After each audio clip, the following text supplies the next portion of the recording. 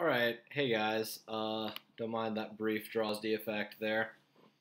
We are now in the part 2 of my, I guess you could call this a story of my Apple redemption. um, Quick addendum to the last video, I totally forgot that external GPU enclosures are a thing. So theoretically, you could do what my friend does, and he got I think Razer makes them.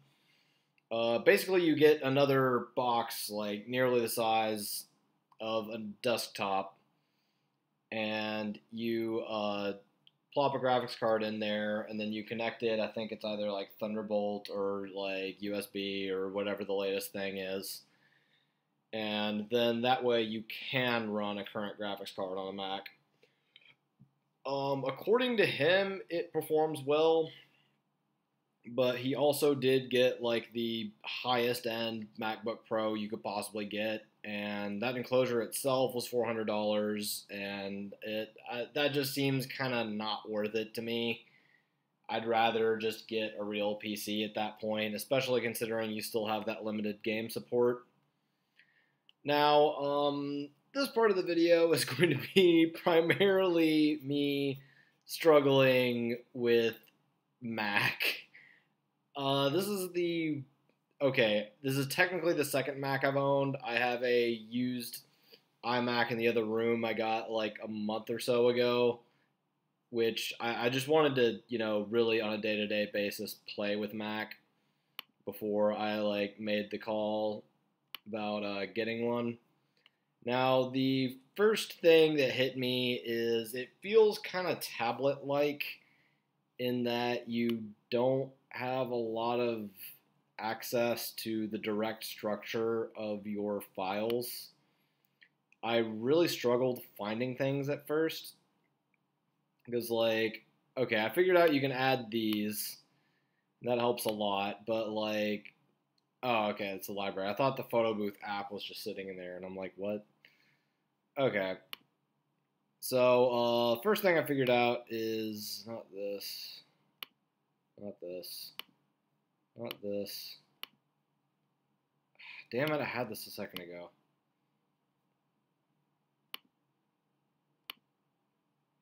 Okay, well, never mind. I didn't figure it out.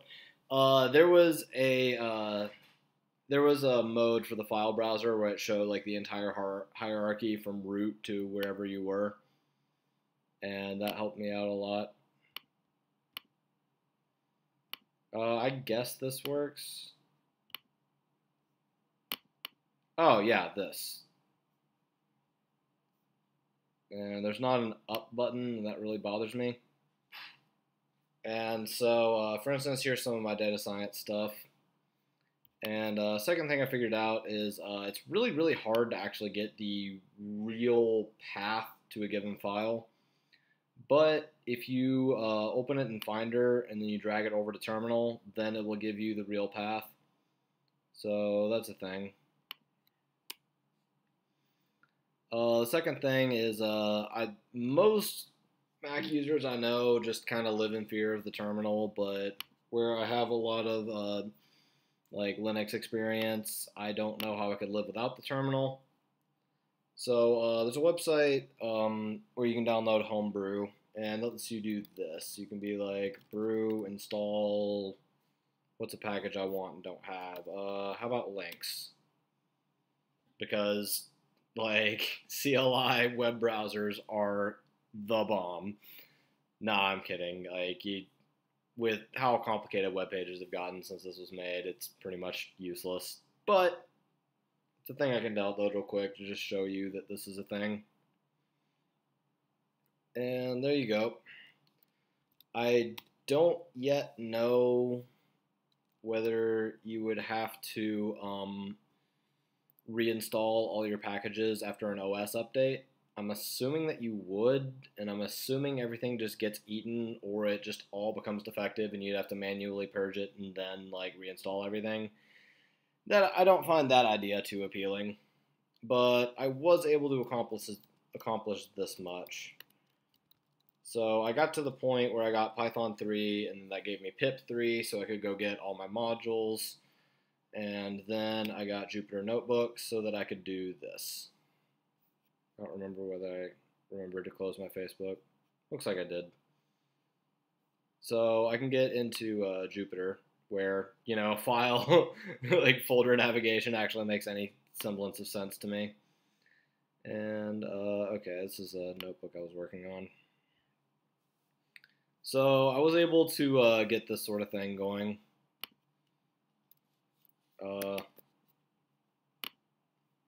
So I got that.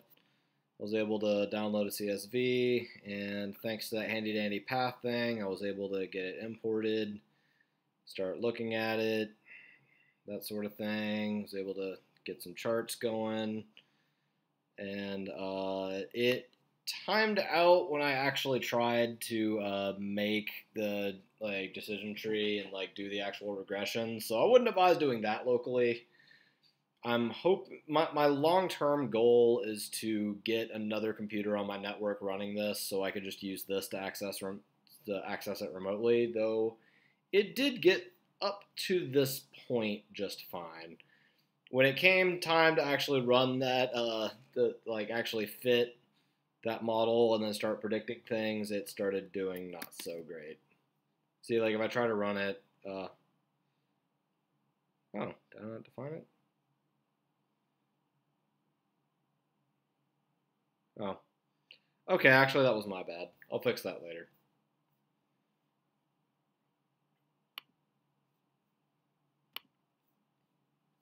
And where is it? Quit. All right. Now, oh, cool. It actually shut down the thing. I've been having issues with that. So, yeah, there we go. It has Siri on there, but what I've discovered is that you can't really do anything with Siri without an iOS device. Like I tried to get it to like set reminders and stuff for me, but it wouldn't do it because it said like I need an iPhone to actually give me the reminder, so that's kind of lame. The App Store was pretty lame. Like pretty much like OS X is just so tablet-like, and it bothers me. Because like if you search for something, let's say Octave, it's the GNU open source alternative to MATLAB, right? So I just get all this like off-brand crap that costs like a ton of money. Like I don't know that. Just no, I don't want any of that. I did get FaceTime to work earlier. And well, let's see what we got here. Obviously, I can't use Photo Booth because I'm already using the camera right now. But that's a thing. I'm actually going to try iMovie to edit this video. I want to crop out that JAWS-D effect. I don't know. Actually, I'm pretty lazy. I probably won't. And yeah, I've heard good things about GarageBand, but I have like real music software, so I don't really have a need for that. Honestly, another thing about OS X I've discovered is that you don't really need much beyond the pre-installed stuff. You know what? I'm gonna install Steam just to amuse myself. You notice all the things that popped up were all about Steam on Linux.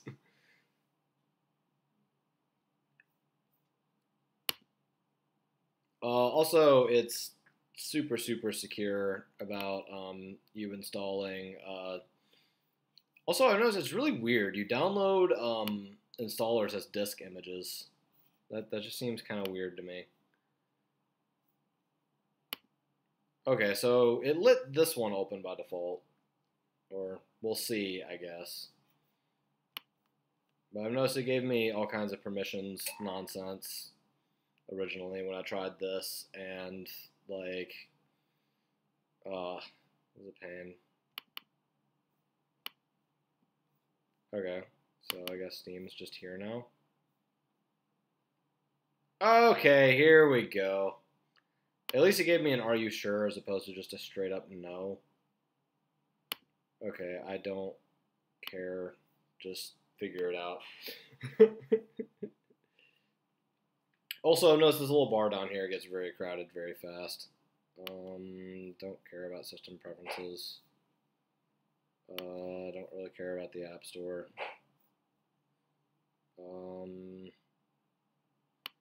As much as I'd like to be one of those AI kind of people, I don't really care about Siri. Also, I've noticed that multiple digital assistants doesn't tend to go well. This is probably just partly because I got the 13-inch, but I've noticed that actually full screening things is very rare. Like the general workflow of Mac looks kind of like this, where you just have all the stuff everywhere, and a lot of stuff just doesn't even like to full screen. Oh, that's new. How do I do that? No, bring that back. That's one of the things I like about GNOME. Now, if I remember right, okay. Now we're talking. Because I remember that was a thing when I tried this at the store, but it took, like, I couldn't figure it out. So, there we go. I learned something. And personally, like, see, this is such a tablet thing. Like, who wants a pre-installed stocks app? And maybe I'm crazy, but that box doesn't look like... Am I crazy? Like, because this box looks noticeably tilted compared to that one. Maybe it's just an illusion because it's like a rectangular object tilted slightly. But who knows? Now, some of the utilities I will actually use. Of course, it opens it in the ugly view. Okay, let's get the not ugly view. I'm starting to learn the keyboard shortcuts. So Command-Shift-U gets you utilities, and it still looks ugly. Okay. That made me feel a lot better just now. Like disk utility, use that. System information, terminal. I hate keychains. I wish I could get rid of this. Keychains are the worst. Like, I already had to log into my computer. What use is it going to be for me to type in what is probably the exact same password again? Like, your browser already remembers your passwords. Like, we're good here. It's not like I don't need this laptop to be Fort Knox here.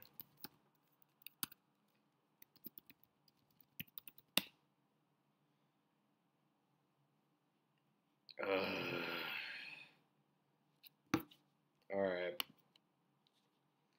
I'm going to have to get out my phone real quick to do this because I don't want to show you all the password.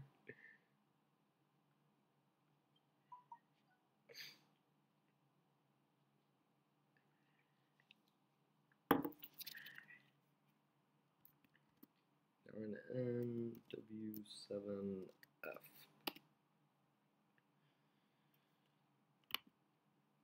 I almost sneezed on this thing. That would have been terrible. Okay. Okay, actually, that notification just popped up on my desktop. I didn't think about the game streaming possibility here. Let me just exit this because it bothers me. Okay.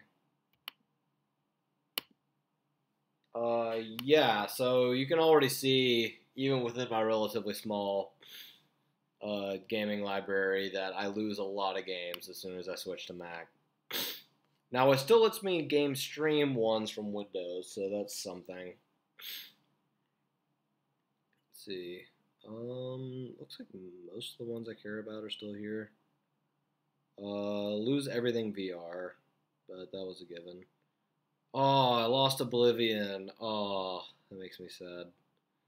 I feel like there's something in this gap here.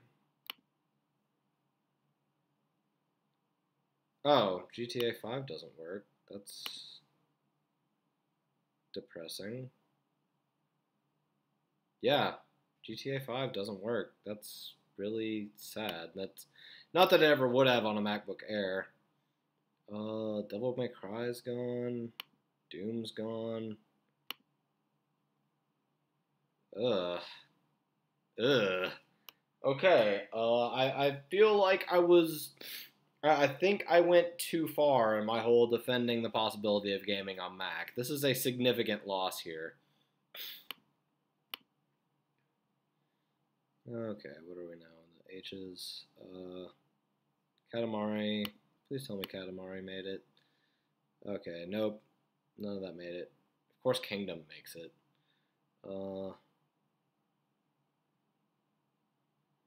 Of course, all Valve games work on anything Steam works on. Paladins survives. Plants vs. Zombies survives. Let's see what else we lost. Not much. Please tell me Quake Champions works. Nope. That's a complete deal breaker for me right there. Like, that's one of my main games. Resident Evil, Rocket League. Rocket League probably will survive, yeah. Rocket League makes it. Resident Evil doesn't. I really thought the AAA games would have made more of an effort to run on Mac, but apparently not.